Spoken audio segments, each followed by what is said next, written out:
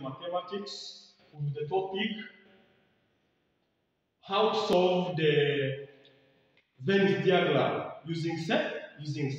But before, we need to understand what is a set. A set, as it is written here, it is a collection of objects or things which have the common. We have here an example. Let's form the set of the even number, but lesser than 15. You need to understand what is even number. Even number are all numbers which is divisible exactly by 2. We have an example here as a collection. Let's A will represent the set of even number. So A will be 2, 4, 6, 8, 10, 12, and 14. Because 14 is divisible by 2 and is lesser than by 15. We need to stop. Another example. Let's form the set of odd number. The set of odd number. You need to understand what is odd number. Odd number is a number which is not divisible by 2. For example, but lesser than 10. Lesser than 10. So you need to come and write as letter B represents the set of all odd number. Then here, as B will be 1 is included, 2 is not, because 2 is an even number. We go to 3, 3 is an odd number. We go 4 is not included. We go to 5, we go to 7, we go to 9, and we close. Are you understand, children? Yes, teacher. So let's go on. Let's move to this. Let's give you an exercise about that activity.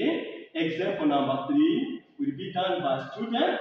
Example number 3 will be done by a student from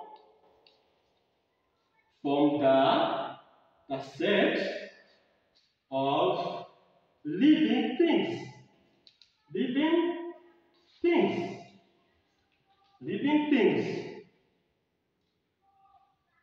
From the set of living things. The solution will be done here.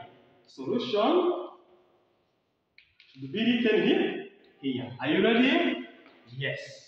So let's go on to our today's topic.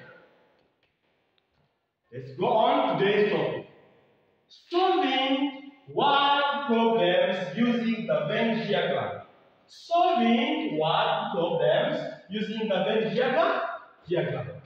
Example, in a certain lot of 100 house, 70 have blueberry and 45 have nuggets. Find the number that have both, have blueberries only, have nuggets only. Let's provide the solution. Okay. As solution here, the hint is to read this question clearly and you have to understand. We have the summation of house. All the summation will be written as the universal. The universal will be 100. We have the number of do. Which, if I say this, it's to represent this U as can be written as summation, can be written as U as to say universal set. Universal set. When I write this letter, I mean that it is a universal, a total number of a given set. And we have number of blueberry. Let's say let also D represents